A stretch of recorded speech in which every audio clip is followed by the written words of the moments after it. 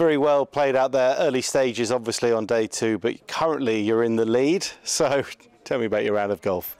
Yeah, I mean, I'm happy with how I played. I was bogey-free for quite a lot of holes. I did make one on my 16th, so, I mean, I was bound to make one at some point, but overall I'm happy with how I played. What do you think about this course that's bringing the best out of you here this week? I really like it. I think it's quite challenging off the tee. That's usually a strength in my game, so I think that helps. I put a new putter in the bag last week, so it's working. It certainly is. You've had a couple of good results on the Letas series, haven't you? Has that helped you bring good game onto the main tour, do you think?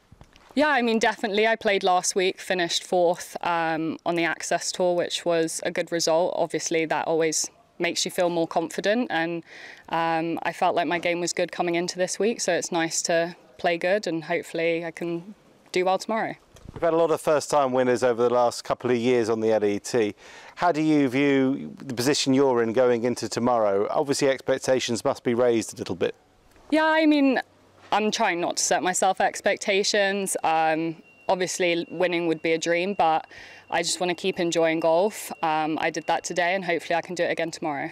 When you were playing on the Letas, did you approach it differently when you entered the final day there, or did you just play it pretty cool? Just same attitude, yeah. I'm just trying to get better every day and trying to have fun whilst doing it. So if I can do that, regardless of what I shoot, I'll be happy. If you shoot like you did again tomorrow, like you did today, I think it should be a pretty good day for you. Well done. Thank you. Thank you. Perfect.